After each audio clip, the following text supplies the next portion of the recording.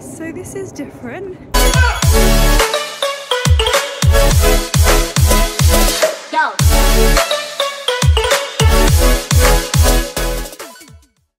Vlogging on my phone because I left my camera at home, and like it's just a pathetic excuse. I'm not vlogging because I'm always leaving my camera. Anyways, going to Canary Wharf because they're doing like a light show exhibition. I've already been before once, but going again for the second time for you guys. JK, no.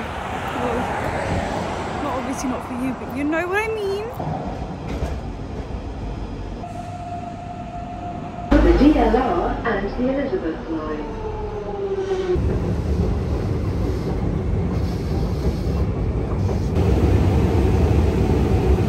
Okay guys, so we're at Canary Wharf. It's really embarrassing for me to vlog, by the way, and I don't know why, so we're just going to keep it snappy, short, sweet. Yeah.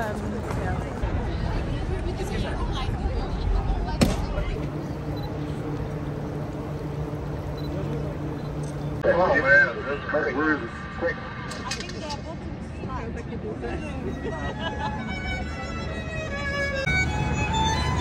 All of us are white.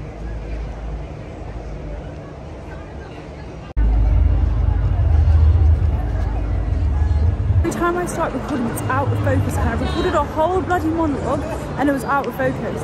Anyway, what I was saying is that judging by the amount of crowds and the amount of people here, you would assume that this is some spectacular lighting event, but it's really not. It's actually so mid, even though like I really enjoy these types of things, so like, you know, I have fun here working, but I did never assume all of these people would enjoy this type of thing too. The one thing though that is worth it is the earth, the globe, whatever. Other than that,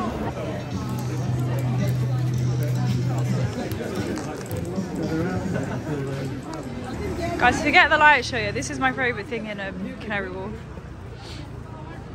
Like, why are people going to this crusty, dusty light show? Just come to see this piece of art. Mandatory toilet stop. But for once, I'm actually not going to go because I just can't be bothered. Hey guys, welcome back to the vlog. It's definitely not the next day, it's like the next week, and I'm going to see some potential kittens that we might buy. They're like a litter of Bengal kittens. It's my mum's friend's cat gave birth, so I'll take you along with me. I'm not sure if they'd want me to film the kittens, but hopefully they don't mind. Running late, of course. I feel like that maybe that should be like my new name, my new YouTube name, running late, because I'm always running late. It's very dark here. Yeah, so after I come back from seeing the cute little kittens, I've already seen like a video of them and they're just want to eat them. But yeah, after I come back from seeing the kittens, I'm gonna go to South for the Majlis, for the talk, even though I don't even know where I'm going, you lot. Lol. Okay, right, I'm gonna have to put you down. So yeah, gonna go to the Majlis, even though it's just so long because I have to go by train, and you know what it's like going to South by train. Ugh. So this is the mum, her name's Shira. And these are two of her little baby angels, and guys, I just can't handle them. It hurts my heart every time I look at them. They're like tiny as anything. Oh my god, look how they're just, oh my goodness. Oh, there's four, the other two are, I don't know, running around somewhere. But no, look how they've just snuggled up next to your knee. No, I can't.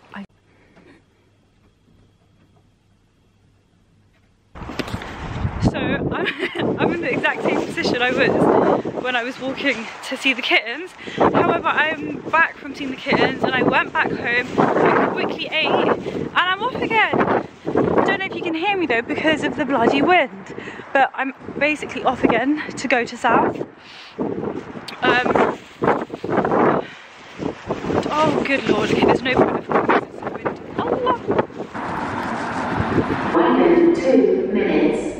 أجرهم عند ربهم ولا خوف عليهم ولا هم يحزنون يا أيها الذين آمنوا اتقوا الله وذروا ما بقي من ربا إن كنتم مؤمنين فإن لم تفعلوا فأذنوا بحرب من الله ورسوله وإن تبتم فلكم رؤوس أموالكم.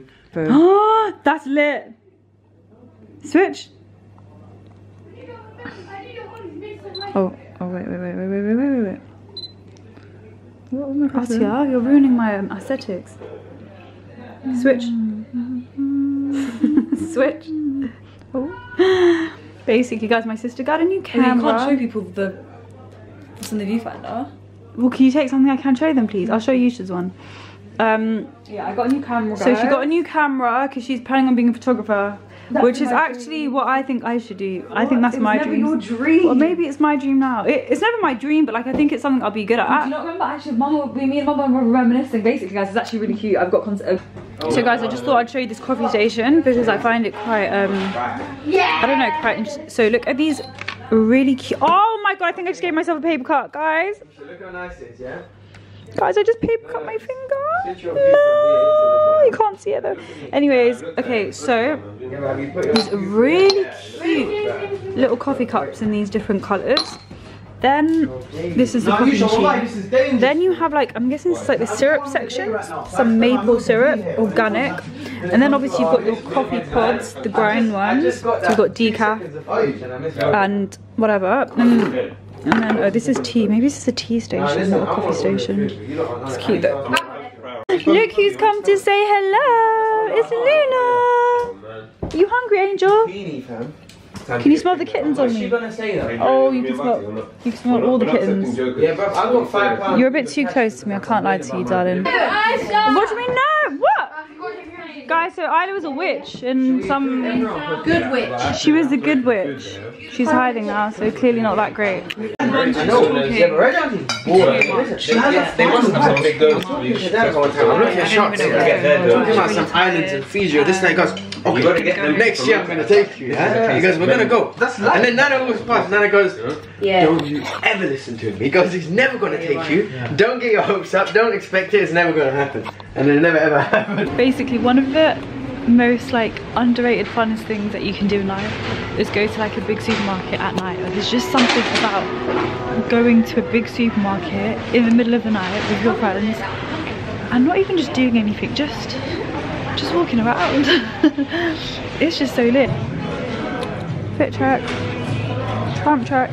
Guys, so I got this cinnamon, basically I love Cinnabon, yeah, and I've been craving it for so many months now, and I know this isn't Cinnabon, but it will do. And then I also got these new Wotsits that I found, which look basically like Cheetos. They're the flaming hot flavour, which I love the flavour, but it's like a different, it's like the knick-knack like Cheeto. I'll let you know what they do. Unfortunately, they didn't have the clusters I wanted. I wanted the dairy milk ones because they just slapped so hard, but I just had to get the standard ones instead. Yum. Gonna go McDonald's now, probably. Let's get a little snack for my friend, not for me. So, see you in McD's. Darling, the car's not unlocked. I was gonna say the car's not unlocked. Thank you. Hey guys, just got back home. I don't know why I'm laughing. But yeah, so just got back home. Very cute day today, alhamdulillah. I have a lot to do tomorrow at work, so I need to like try and sleep a bit early. My sleeping pattern's just been so messed up this past month, like absolutely horrific. But I'm gonna try my best to like sleep before 3. Oh, I've got my shoe, because it's just getting a bit out of control. Tomorrow I have a busy day too, because straight after work I have an appointment, which is like near Canary Wharf, so it's a bit of a trek. And then straight after my appointment I got to go to my cousin's who's getting married. By the way, one of my cousins getting married. She's already had her mehndi and her nikah is on Sunday, so this weekend. And then she's having like a little girls party tomorrow. So I'm going to go to that straight after the appointment.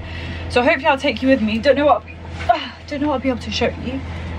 But yeah, that's the agenda for tomorrow. What else has been happening? What else can I update you on whilst we're here? God, they make a lot of noise. My Invisalign's going well. It's a lot less painful. It's been about 2.5 weeks now. And I also had to do the IPR, which is instead of removing teeth to make space in your mouth, they have to like file it down, the teeth. So that was a very uncomfortable procedure. Like, oh my god, it was so horrible. But like, it wasn't that painful. It was just so like I don't know, it's painfully uncomfortable, if that makes sense. But yeah, Invisalign's going well. Also doing my teeth whitening, which is so fun because like my teeth are getting whiter and it's just so fun to like see. But anyway, come on Cleo, come on, here you go. My darling cat's just decided to come in. Do you want to say hello to the camera? Do you want to say, okay, no, okay. She's a bit of a wild one, as you know. Anything else to update you on? Oh, I'm going on my Lebanon deployment trip in like a week, so I still have, oh my god guys, if you're seeing this, if you're seeing this, please donate to my Lebanon fundraiser. Trying to raise £5,000 for Palestinian Syrian refugees in the Lebanon refugee camps, which is on the Syrian border. I don't know, I never vlogged my last deployment trip, but honestly, one of them, it was just an indescribable experience. It was so like, it's difficult to explain an experience like that, but I think the best way I can just describe it is it did more for me than I did for them, as in terms of like help and benefit. I think it benefits you way more than we can ever benefit them, because of just, I don't know, like not only the gratitude, but like it's just a very big eye-opener, and it kind of just brings you back to reality. And because we've become so desensitized to seeing like poverty and seeing people dying in third world countries and hearing about famine and drought and you know, people coming from war-torn countries and fleeing from, you know, hostility and things like that, it just, you know, we hear it all the time, we see it all the time constantly on social media, we're being bombarded with it. So yeah, you become desensitized, unfortunately, but then going and seeing it in front of your own two eyes, obviously completely different experience, and it very humbling and just grounding. But yeah, so I'm very like excited for that deployment trip. But please do donate, the link will be in the description of this video. And yeah, that's about it for tonight. Probably gonna hit the sack. Might show you what I eat actually. I'll bring you down and show you what I eat, and then I'll go to bed. Guys, I'm about to show you, it's a bit dark, I'm about to show you one of my favorite meals, not of all time, but like it's up there. Let me show you. Now guys, this here is just chef's kiss. So it's just like fried rice with like Manchurian chicken, and I know it looks very simple standard, but let me tell you, the flavors here, exquisite. It's like a perfect balance and a perfect combination of all of the flavors you could ever want in a plate of rice and chicken. Honestly, my taste buds are tingling, especially because I just ate, I haven't eaten all day. Okay, that's such cap, like I ate, but I've had one meal the whole day, which is not good, because that's not healthy. That's not a healthy way of eating, is it? I also actually, let me put this in the microwave.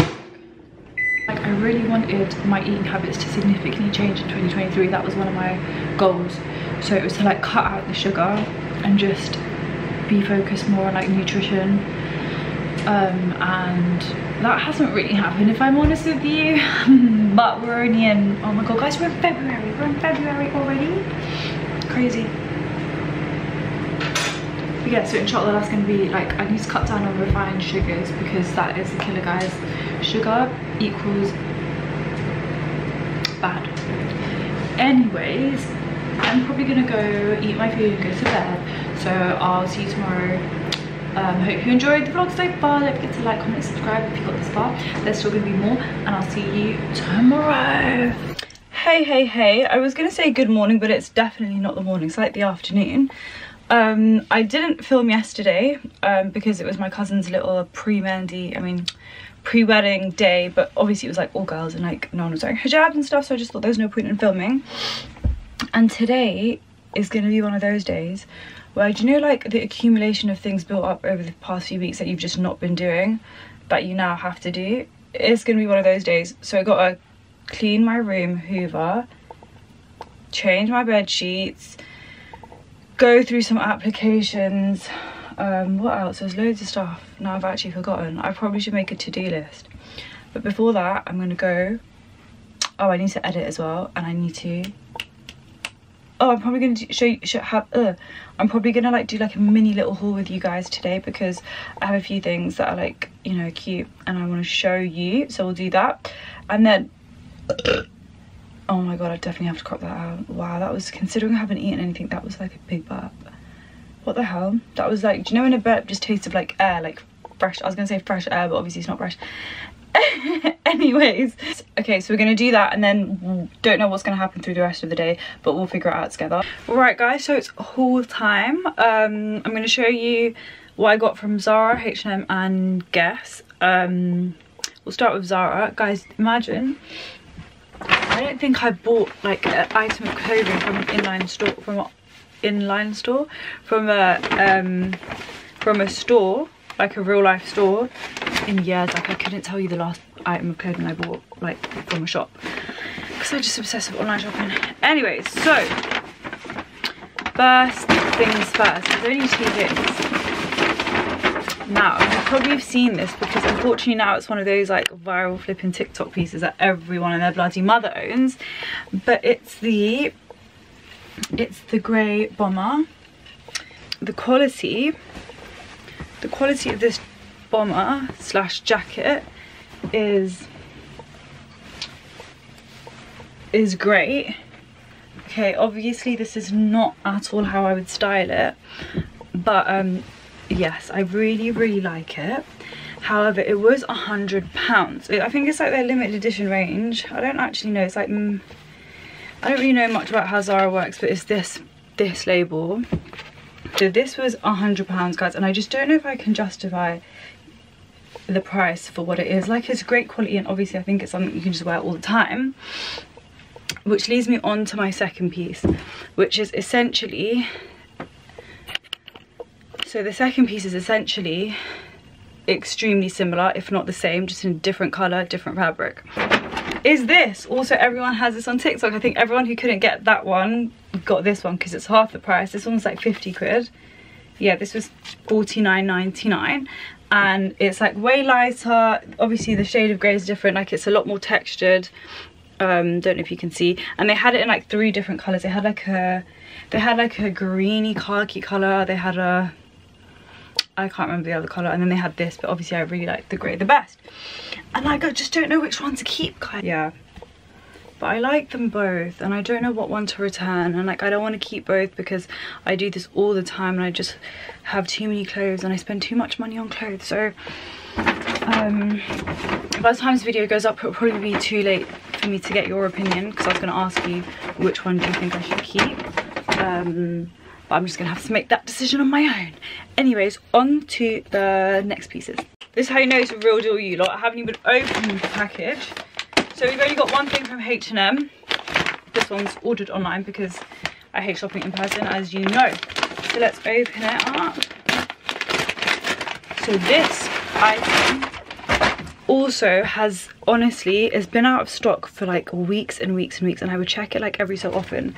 The only thing is, okay, I really wanted to get a size large or extra large, but the only size that came in stock was medium, and I was like, you know what, let me just get the medium, because it's an oversized look anyway. So I'm feeling like it's not going to be oversized enough.